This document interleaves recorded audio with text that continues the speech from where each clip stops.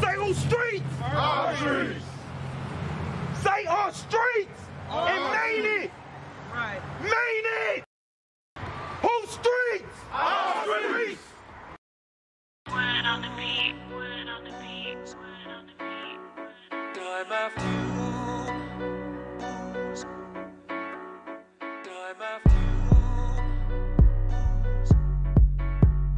time after time after time after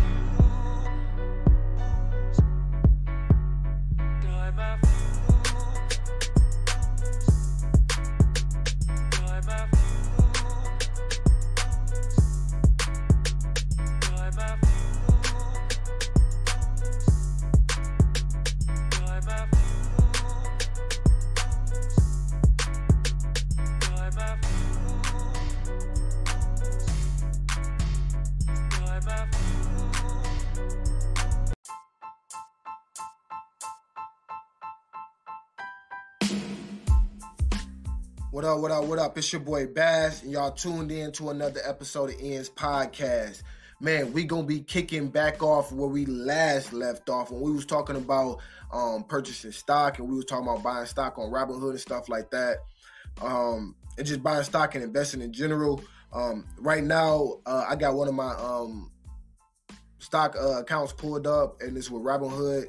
And we're going to be going over, like, basically some of those stocks I was talking to y'all about, such as New York Mortgage Trust, Ford, Sirius XM, Marathon Oil, General Electric, and Nokia.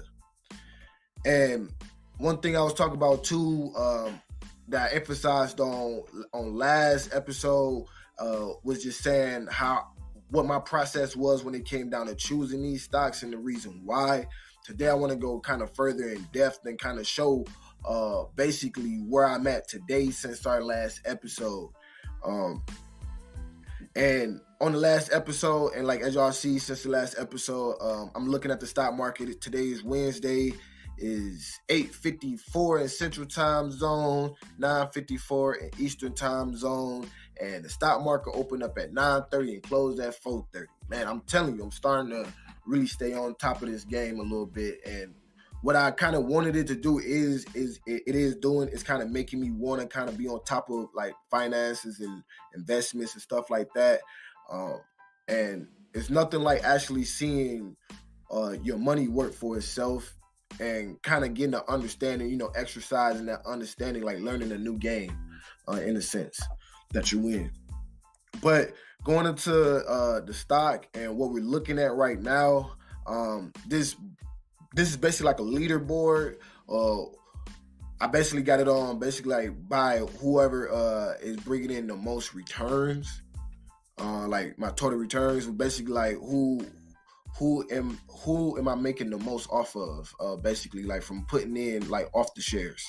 And last time I spoke to y'all about the reason why I invested into the New York Mortgage Trust and the reasoning behind that, and I bought in at a very, very, very low price, like roughly over $1 and some cents.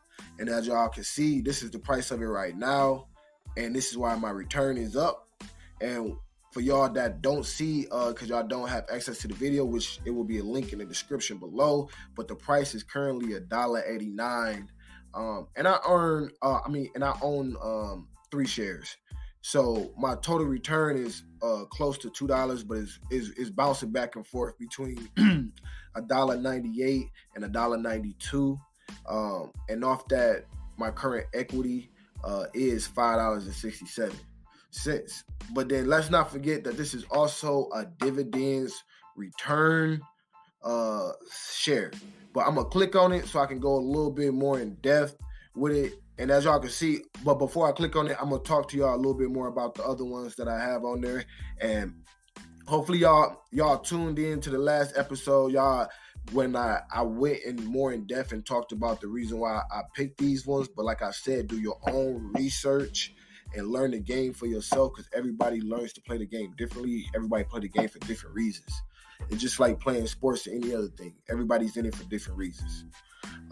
And you got to come up and with your reasoning, but there is like certain formulas and certain things that like, tricks to the trade.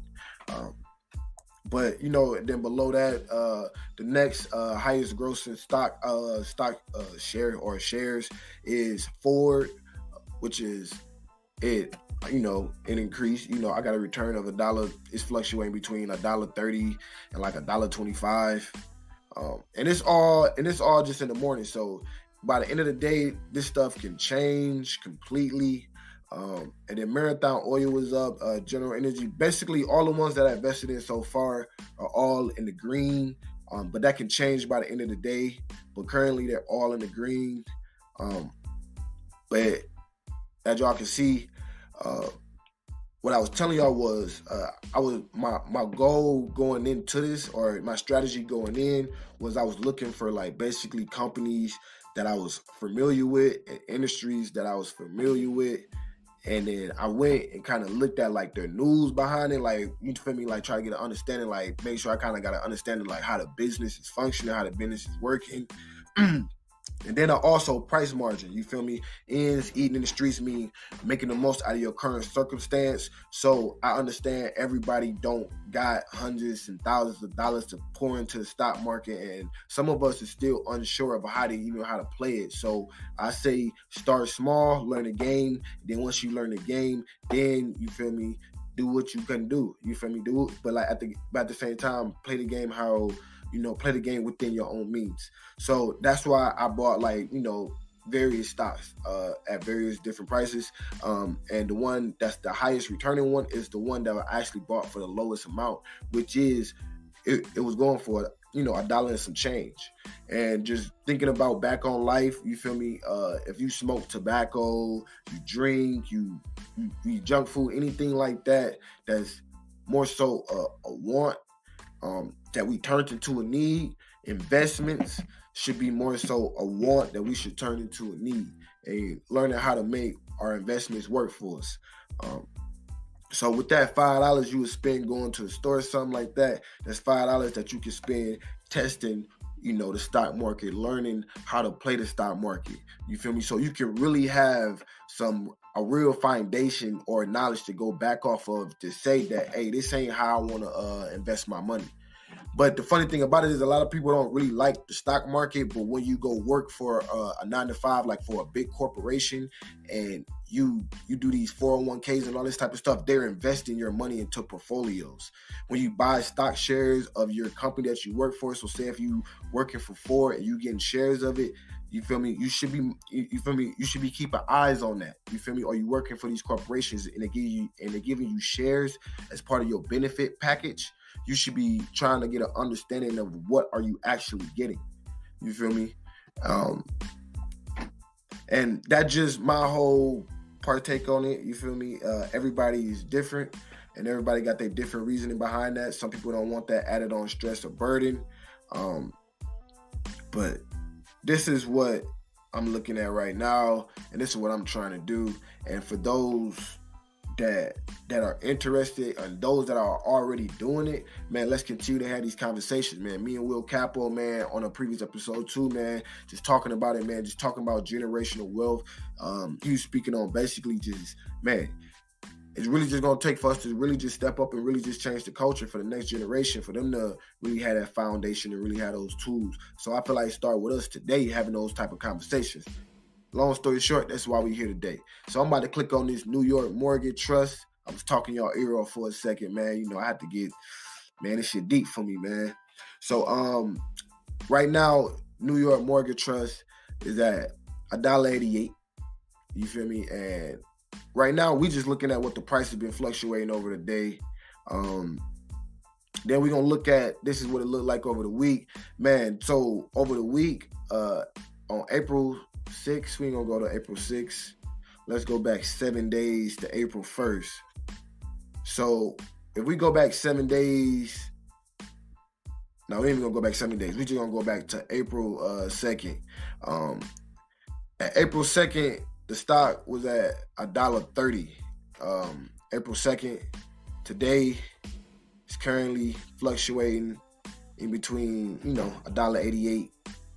It went up today to like $1.88. So now I'm going to go down into these numbers right here because this is what actually helps you get a better understanding of what is really going on when you see these numbers jump. This tell you your portfolio diversity, basically how much does this stock have within your whole portfolio, like value in your portfolio. And what just ownership within your portfolio, equity within your portfolio. It's only 8.2. I mean 8.12, my bad. And then on the other side, it goes into the actual your equity. What is the price that is at, your average cost. So my average cost is $1.23, and I have 3 shares of that. But my equity is $5.67 and fluctuating. But the cost, what I bought it at, you feel me, was $3.68.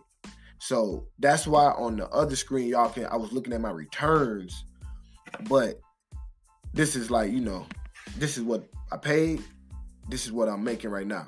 So if I want to sell it, I put in $3.68. I can sell it for $5.67, 69 cents. You feel me? And then I just go over here on the next, because on Robinhood, they have a tab where you can go sell it. So I could go sell it at the same time on the market. But I'm not into doing the daytime trading right now. Like I say, I'm still learning the game and we learning together. So I'm not going to be trying to just speed through the process. But I currently see that boom is sitting at 570 and it's steadily increasing. This tell you today my returns is $1.68. My total returns is $2.02. And that just off of putting in $1.68. I'm no guru and I understand that the market fluctuates and all that type of stuff, but I'm saying if you gonna go spend $3 on something that ain't gonna come back to you at all, and you have a chance to put up $3 and possibly make an extra $2 off of it, why not? Like, you feel me? Like, and that's what I'm starting to get into. Like, why not? So that's what's kind of really influencing me to kind of really dive more into it and take more of a liking to it. You feel me? Because a lot of our situations and things are hindered because of our lack of discipline when it comes down to our finances and a lack of, you feel me, streams of income. And if you can put $5 a week into the stock market, just based off, you feel me, learning it, you feel me, I ain't saying just go blindly, but that's why I said start small. You feel me? I started small. They say I paid $3.68. You feel me? Now I'm at $5.64, 66 cents. Like, it's fluctuating. You feel me? And if I want to sell it today, you feel me, I can damn near make a whole profit of $2. You feel me? Within within a little bit of time. But it's all about how you choose to play the game and how you choose to invest. Like, invest in your free time. A lot of y'all sitting at home during this whole COVID-19 virus. You feel me? I even bought fractional shares off of Cash App and Netflix because I know y'all watching TV.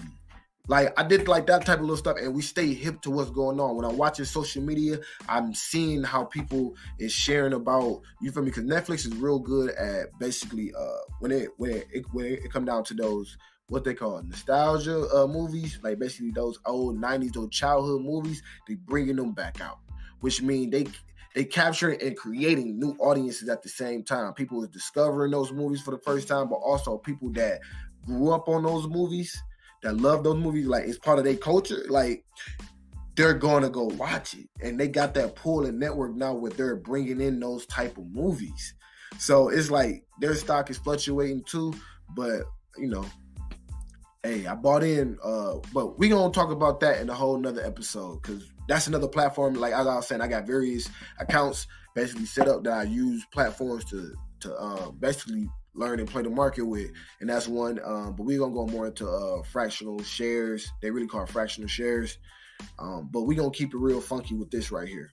So going back into like even learning about the company, you feel me? New York Mortgage Trust Company is a common stock, also called the New York Mortgage Trust. Is a real estate investment trust which engages in acquisitions, investment, finance, and management of mortgage-related and residential housing-related assets.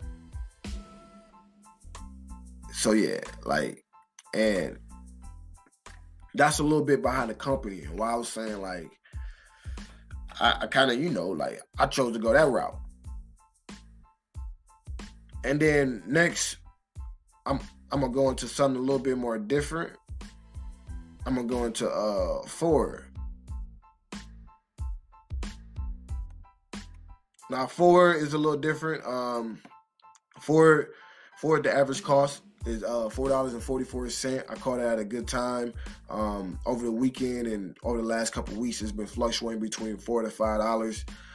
So I bought 3 shares, and those 3 shares basically came out to $13.32. You feel me? Right now, their stock is fluctuating between $14.45 and 50 cents. So long story short, my returns today is 39 cents, but my total returns is $1.20, and it's fluctuating between $1.20 and like $1.14, which in a sense isn't that bad, because when you start looking at it, that's like I said, you put your money in and you made $1. So if I want to sell it right now, I can make $1 off of what I just put in. You feel me? And for some people, you feel me, that's like, oh man, $1, that's small talk. But think about it. I don't really know the game like that, and I'm playing from the ground up, which means I'm learning the ins and outs. That $1 means a lot more in value. You feel me? That means, oh shit, you gotta figure out what's going on, because something is going on right now. Why is the stock going up? You feel me? What does this increasement mean? You feel me? And when is like a good time? Like, it just, just getting an understanding of it, and going back into it, understanding the news, following up on it, and it's really like basically just following the news on the stock that you really got. Like right now, basically I'm just looking at the news behind the Ford stock, or the news just within the industry that they also keep up. And that's one thing about like platforms like Robinhood, certain stock options, certain stock shares, they actually have like news that's within the industry pulled up for you, so you can kind of see what's going on. And that's pretty much it, man. I ain't gonna really go too much more in detail. You feel me? I'm gonna keep it at where it's at, man, and just want y'all, to kind of chime in, man. If it's somebody out there that owns stock, man, if it's somebody out there that's interested, somebody out there that's even if you against it, I want to know why. You feel me? Comment, leave me a voice message if you support this, man, and you vibing with this, man. Like, share, subscribe, man. We need that, man. We need that support, man. We need that love, man. We trying to keep this going on, man. We trying to spread the knowledge. Next episode, we're gonna be touching more into the Cash App. We're gonna be talking more about fractional shares, which basically Cash App got an option now where you can basically put up $1, put up $10, $25, $50 into certain stocks, and you can buy a fraction of the actual share, and you can get returns. I'm already starting to build interest, and not interest, but basically like my returns on it, and we'll go more into detail into that in the next episode. But it's your boy Bazz, man, we waking up, man. We taking full advantage every day, man. This is Ed's podcast, man. Y'all tuning out.